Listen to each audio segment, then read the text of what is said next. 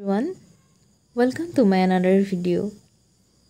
Today we discuss about special MCQ on neonatal resuscitation. This is part 1. For more important MCQ on nursing subjects, make sure you subscribe to this channel. Question number 1. In neonatal resuscitation, chest compression to ventilation ratio is option A 2:1, B 3:1, C 4:1, D 5:1. Right answer is option B 3:1.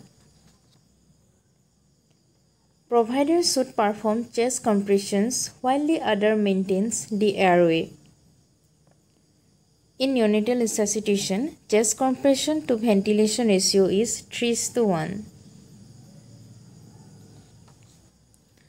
Next question. What is the ideal temperature of newborn resuscitation room? Option A 37 to 39 degrees Celsius, B 32 to 34 degrees Celsius, C 28 to 30 degrees Celsius, D 25 to 27 degrees Celsius. Right answer is option D 25 to 27 degrees Celsius. Immediately after birth, the newborn is at high risk for hypothermia. So the ideal temperature of newborn resuscitation room should be 25 to 27 degrees Celsius. Next question. What is the size of endotracheal tube used for newborn? Option A 2.5 mm to 3.5 mm, B 2.5 mm to 4 mm, C 2 mm to 4 mm, D 2.5 mm to 4.5 mm.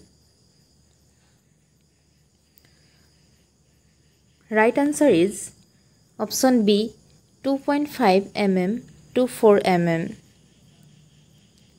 The size of endotracheal tube depends on birth weight and gestational age of newborn. The size of endotracheal tube used for newborn is 2.5 mm to 4 mm. If the gestational age is less than or is equal to 28 weeks and birth weight is less than 1 kg, then the size of endotracheal tube used for newborn is 2.5 mm. And if the gestational age is 28 to 34 weeks and birth weight is 1 to 2 kg, then 3.0 mm size of endotracheal tube is used. If gestational age is 34 to 38 weeks and birth weight is 2 to 3 kg, then 3.5 mm size of endotracheal tube is used. And if newborn is term and birth weight is greater than 3 kg, then 4.0 mm size of endotracheal tube is used. Next question. Size of suction catheter used for neonate for oral and nasal suction is option A 8 French, B 12 French, C 14 French, D 16 French. Right answer is option A 8 French. Size of suction catheter used in neonate for oral and nasal suction is 8 French. Next question. When caring for an infant during cardiac arrest, which pulse must be palpated to determine cardiac function?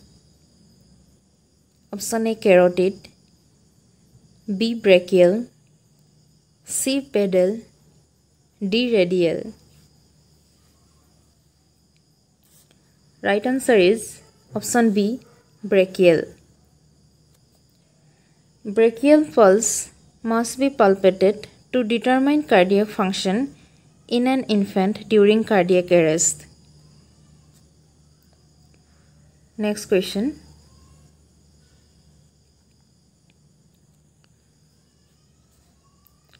While suctioning newborn babies, mouth and nose, which part need to suction first?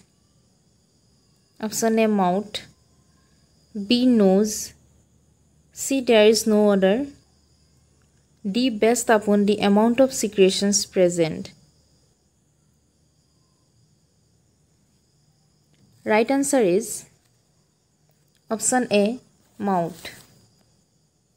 While suctioning newborn, mouth should be suctioned first, then nose. This helps to prevent aspiration. Next question. In neonatal resuscitation, which of the following is seldom needed to stimulate the heart, increase tissue perfusion, and restore acid-base balance? Option A, medication. B, chest compression. C, bag and mask ventilation. D, tactile stimulation. Right answer is option A, medication. Medication is seldom needed to stimulate the heart rate, increase tissue perfusion, and restore acid-base balance in neonatal resuscitation. Next question. Bag and mask ventilation is contraindicated in newborn resuscitation with clinical suspicion of option A, intracranial hemorrhage. B, diaphragmatic hernia. C, bone to diabetic mother. D, pneumothorax. Right answer is option B, diaphragmatic hernia. Diaphragmatic hernia is the contraindication for bag and mask ventilation because it further increases the intrathoracic pressure and respirator compromise will be there. There is one other situations where bag and mask ventilation is contraindicated in newborn resuscitation is infants born through meconium stained liquor. Next question. Which is the ideal route for administration of drugs during newborn resuscitation? Option A, endotracheal. B, umbilical artery. C, umbilical vein. D, intraosseous. Right answer is option C, umbilical vein. The most accessible IV route for neonatal administration of medications is catheterization of the umbilical vein, which can be done rapidly and aseptically. The most commonly used medication is epinephrine as 1:10,000 solution. Intravenous fluids and naloxone can also be given.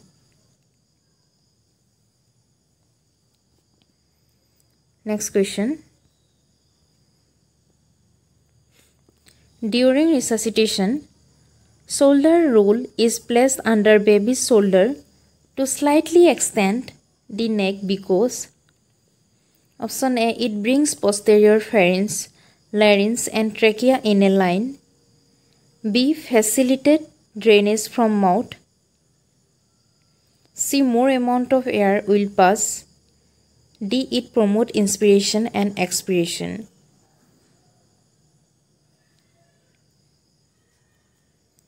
Right answer is option A, it brings posterior pharynx, larynx and trachea in a line.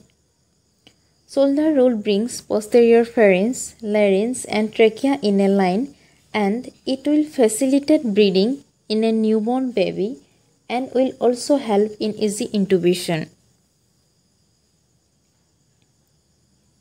Next question. PPV stands for option A, pressure positive ventilation, B, positive pressure ventilation, C, periodic pressure ventilation, D, pressure periodic ventilation.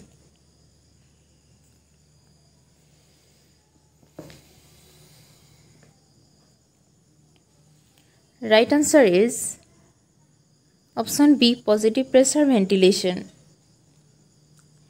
Positive pressure ventilation is most important aspect of newborn resuscitation for ensuring adequate ventilation to the lungs, oxygenation to vital organs.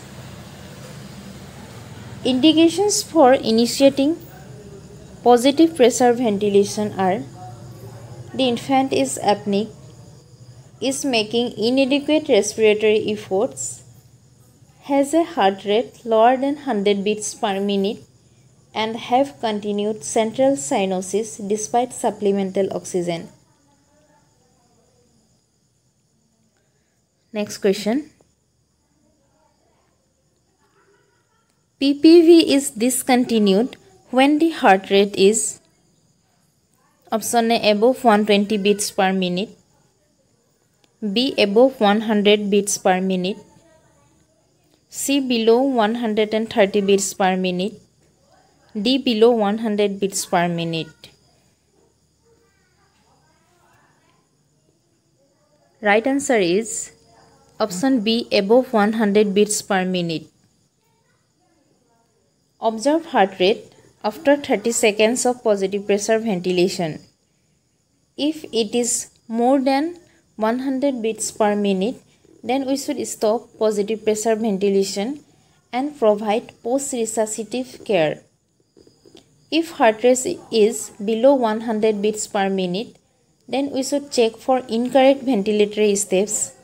It may be due to inadequate seal, blocked airway, or inadequate pressure. Corrective action is to be taken immediately. Next question. Dangers of chest compression includes option A, lacerated liver, B, broken ribs, C, pneumothorax, D, all of the above. Right answer is option D, all of the above. The dangers of chest compression includes broken ribs, lacerated liver, and pneumothorax. So this is the today's video. Thank you so much for watching my video.